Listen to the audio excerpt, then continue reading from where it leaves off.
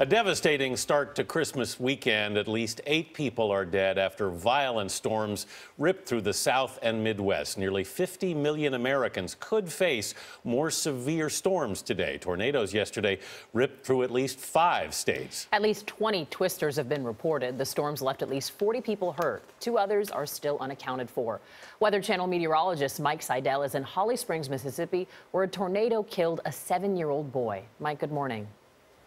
Good morning. More than a dozen twisters touched down on Wednesday. One of those was a long-track tornado. It was on the ground for more than 150 miles in about 3 hours, cutting a path across Mississippi and parts of Tennessee and right through Holly Springs, damaging at least 10 homes. This one a total loss. The windows blown out, trees down everywhere up and down Highway 7. You'll notice that. I mean, just huge stands of trees knocked down. And get this. This is the foundation and the front wall blown forward towards the home. Just imagine the intensity of the wind. Survey crews will be out here from the Weather Service to figure out how strong this twister was. Fortunately, nobody on this highway in these homes was killed, but at least 5 were from this twister here in Mississippi. There's a tornado in front of us. Those are the panicked pleas for help from a woman in Mississippi. I'm trying to figure out which way we need to move. We pulled over. That thing is big. She and her husband survived a day of deadly spring-like storms in the south. See debris rumbling through the northern part of the state. This massive tornado damaged dozens of homes just outside the town of Clarksdale. Tornado!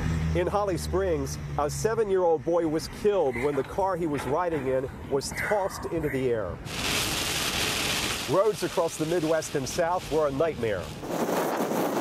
You can see debris flying into the air as one tornado tears through traffic near the Tennessee border, flipping this truck on its side. This driver captured it on her cell phone. In Arkansas, the severe weather knocked out power for more than 3,500 people. And an 18-year-old woman was killed when a tree fell into this home. Rescuers pulled a 1-year-old baby who was with her to safety. The wind was moving, and it moved through very quick. The storms pounded drivers in Missouri with hail, fueled lightning strikes in Indiana and Tennessee, and left significant damage in at least a half a dozen states. I'm just thankful that our lives are saved. The roof came off, and I had my dog. I was holding my dog. I'm lucky to be alive. I get to see my kids. Even in the midst of the destruction, survivors were reminded that possessions can be replaced. I could just hear my windows breaking out of my car. I was blessed. You know, you can buy the things, the toys, you can buy those over, but I can't replace my kids. 2 people are still unaccounted for nearby Benton County, Mississippi. The governor of Mississippi yesterday issued a statement asking for prayers for those impacted by these storms. Benita? Mike Seidel, thank you.